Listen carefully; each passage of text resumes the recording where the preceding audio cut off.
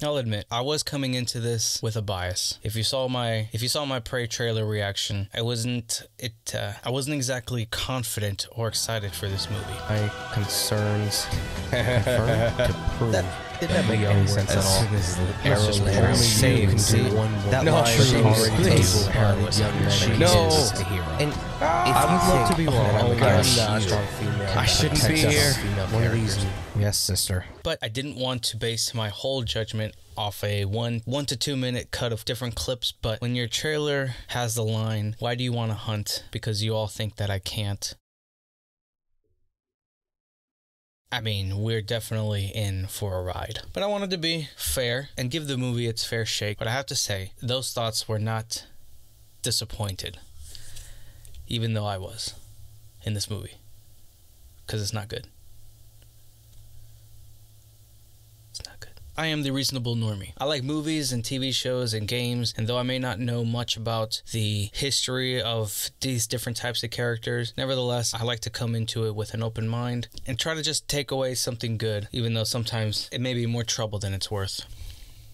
Not knowing much about Predator, I've seen a few of the recent movies. Can't say that they were good, but they were entertaining, at least. I wanted to check out this Prey movie because powerful woman, right? The Predator's most deadly opponent happened to be a Native American woman. My issue is not with Naru, the hero of the story, being a woman. No, my issue is with the movie not doing a very good job to convince me that she was worthy of the title. There's a big conflict between duty and desire, something that's presented in a lot of these stories. What is your duty, and is it more important than your desire? But really, nowadays, it seems like one's duty seems to be for themselves rather than for others. What greater fulfillment is there if not your own desires? Naru is stuck in a world where to be a woman is to perform womanly duties, but she's no ordinary woman. No, she's a hunter. Don't call her a huntress, because she's just as good, if not better, than the men. She wants to hunt, but she can't, because she was born with a vagina, and therefore, she should perform the duties of people with vaginas. But deep down, she is a strong woman who's capable of taking down any beast that comes her way. But yet, every time we see her attempt to hunt, she seems to fail. Her mom makes fun of her early in the movie because she almost caught a deer, and her mom's like, almost doesn't really cut it. She goes after rabbits. She can't catch them because apparently her axe needed a rope. I guess she was taking too long to run after her axe. And after she ties a rope to her axe, it doesn't even have the decency to actually show us catching those rabbits. No, we flip to a scene where she just has essentially a backpack full of rabbits, and she cooks them, and she's able to feast. And so we kind of just see this progression throughout the movie. She doesn't actually succeed in anything. We're just told that she does. But going back, I always wonder,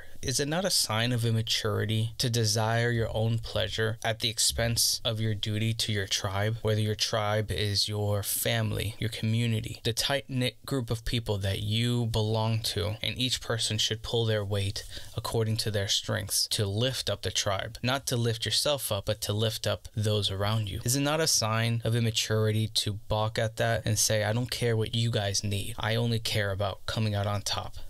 That's my issue with the premise. It continues the trope that don't want to actually answer these difficult questions. They just want to show us that she had it in her all along. It was just the men, the patriarchal mindset around her that was keeping her down. So when they end the story, she's exactly where she started. It's everyone around her that's different. It's everyone around her that's had the enlightenment. She always knew it, but we didn't. And I've never seen these types of stories actually flip the script on those types of characters. Reveal them to actually be the antagonists. That it was their pursuit of self-fulfillment that held them down the whole time.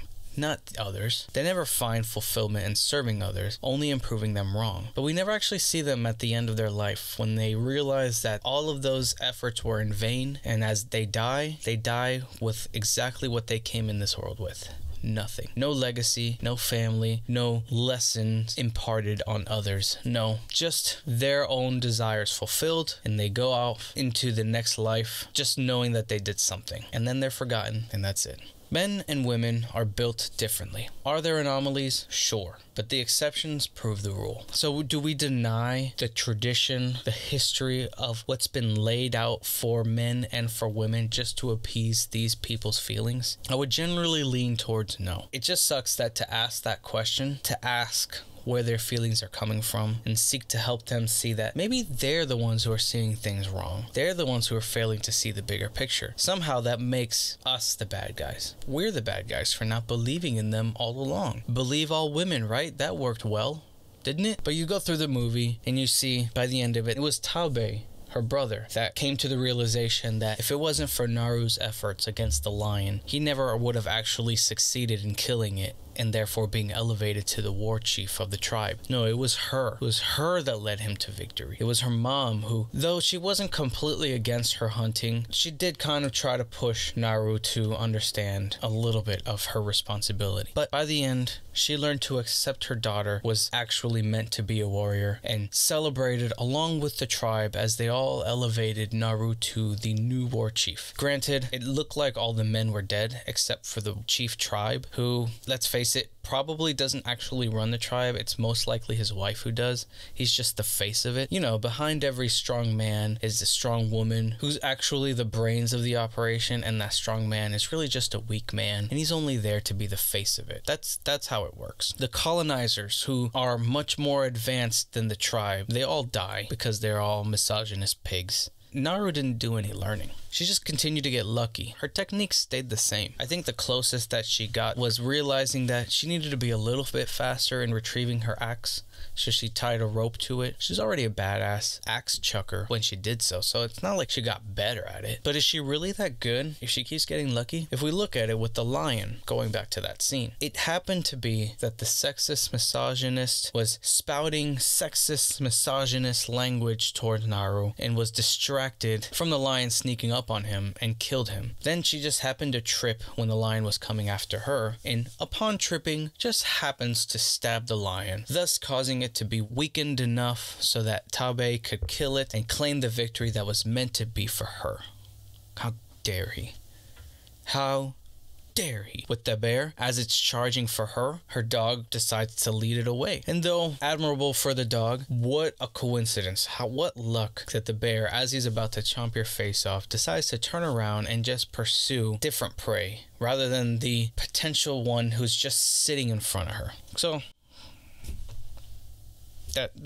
that's just that. Then, after she distracts the bear away from her dog, happens to find a beaver dam and hide under. Then, as the bear was getting closer and closer to killing her, gets killed by the predator. I'm not saying these conveniences are unbelievable, but don't tell me that you're the best of the best, yet these things keep happening to you. You're failing upwards. It's really how Hollywood is working nowadays. People just constantly fail up. Then, after she gets captured and ordered to be brought back to the tribe for abandoning them, the predator attacks the tribe. The predator attacks the hunting group. They fight it. He kills them all. She happens to run long enough until she gets stuck into a trap, and the predator, upon seeing her get stuck, decides she's no longer a threat and therefore not worthy to be killed. This is the same predator who, further into the movie, kills one of the colonizers, who's lost a leg, by the way, has no weapon, and all he does is scream in pain, and he gets killed. It doesn't make sense to me that he kills everything in its path, yet doesn't kill Naru when she's in a weakened state. But you know what? She may have been with that hunting party, but she wasn't a part of them. She wasn't a misogynist like they were.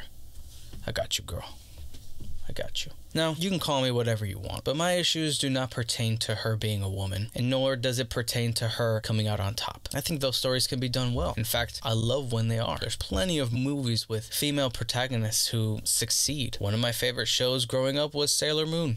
So I am no stranger to enjoying stories with female heroes. But with Prey in particular, I just don't believe it. Especially don't believe that she had the physical prowess to best the predator in hand-to-hand combat. Again, it's not because she's a woman. Although, to be real, it's kind of hard to suspend disbelief in that regard. But the movie, prior to the climax, didn't do a good job of establishing that she had the capabilities to defeat this creature. The movie was about her failing into success while also single-handedly battling against the chauvinistic mentality inherent in her tribe and the world around her. She didn't learn from her brother. Her brother learns from her. She didn't observe any techniques from the Frenchmen. Sure, one of them taught her how to shoot a gun, but I'm sure she could have figured it out on her own. She didn't gain any insight from those who have walked before her. We don't get any flashbacks of her with, let's say, her father there, teaching her that just because she's a girl doesn't mean she can't be one of the boys, and showing her some secret hunting techniques and her kind of bringing them back and using them to evolve her own techniques. And we don't even see her learning from those around her. She's better than them. She doesn't see anything her brother does or the hunting party does or the Frenchmen do or even the Predator. She doesn't see what they do and use it to enhance her own skills. She had the answers from the beginning. It wasn't her with the problem. It was everyone else. We were the ones keeping her down.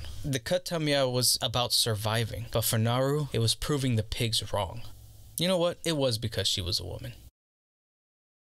There's a problem I have that I just don't think this world works the way the movie presents it. For example, when Naru pulls herself by the rope attached to her axe when she's stuck in the mud pit, to me doesn't seem like the rope was built for that kind of tension, but what do I know? And so it raises the question for me, do I believe her or do I suspend disbelief? Because if Naru's constantly telling us that she can hunt, she can do this, she can accomplish things, yet everything just seems to be so convenient for her. Is it really her accomplishing it, or is it the movie giving her a handicap? By the time I got halfway through the movie, I realized I just didn't enjoy the general vibe. Everyone in this movie's a dick, except for her. The one who's the least one is her brother. At the hour and 2-minute mark, he repeats this line where I realized, not that I hadn't known before, but it really just sealed the deal on what the movie was trying to say. Your plan. The tree. You weakened it. You had it, Naru.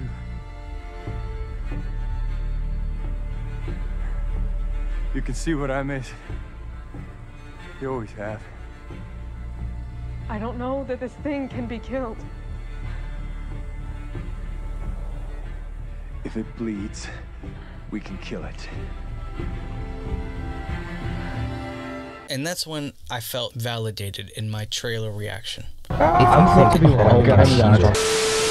Naru's flaw is her motivation, simply to prove others wrong. You never find happiness that way. You just live miserable. Even at her first attempt at her Katamiya, she doesn't take the lesson for her failure. It's not her who was wrong. It's everyone else around her. Things don't go well because of someone or some circumstance. When she slipped and fell from the tree as the lion was attacking her, it wasn't because she lost her footing. It's because she was so distracted by what that other guy was saying, she couldn't focus on killing that lion. Interesting that when she decides to actually go after the Predator, the day after her brother is elevated to war chief, Naru keeps getting woken up abruptly. She looks over to her brother just sleeping, implying that all the women have to go and do the dirty work while the men just get to sleep in, failing to remember that most of the men are out pretty late doing work that all women aren't built to do. You see her walking against the flow at which the women were walking, and I thought, yes, queen. As the women go to their daily responsibilities, Naru walks in the opposite direction, signifying to the audience that she is no mere woman. She is the predator. And so there's that separation between duty and then your own desire. And her desire should have led to her death. I mean, if it wasn't for her getting lucky, she would have died multiple times. We come full circle to the problem with this, the problem I had with the trailer,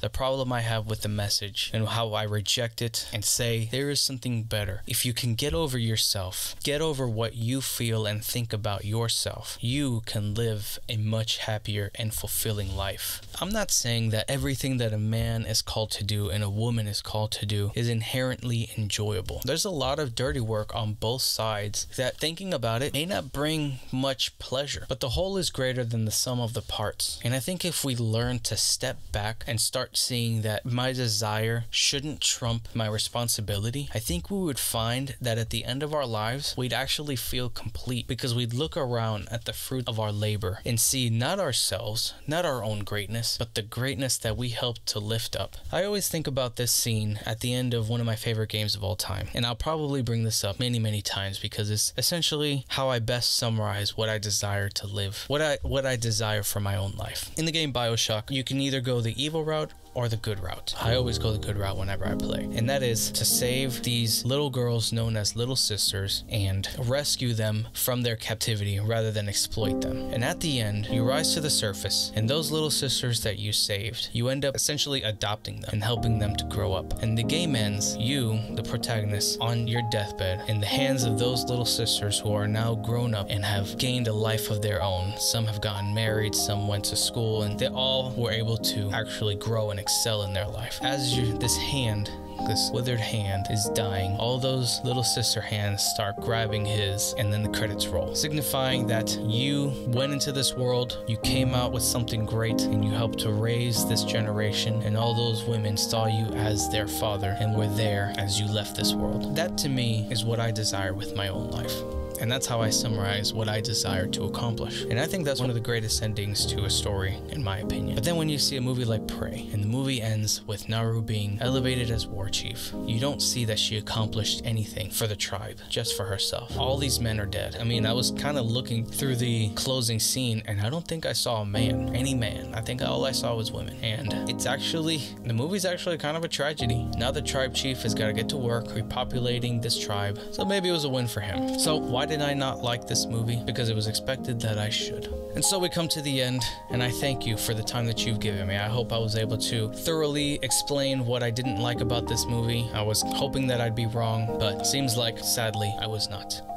And I appreciate you getting this far into the video. I have been your host, The Reasonable Normie. And if you enjoyed your time, please like this video, subscribe to the channel, leave a comment if you have any thoughts below. I'd love to engage with anyone's thoughts and see where they might agree or disagree, and keep going from there. Be sure to check out any of my other videos, and I'll see you in the next one. For all that is good and true, you guys be good.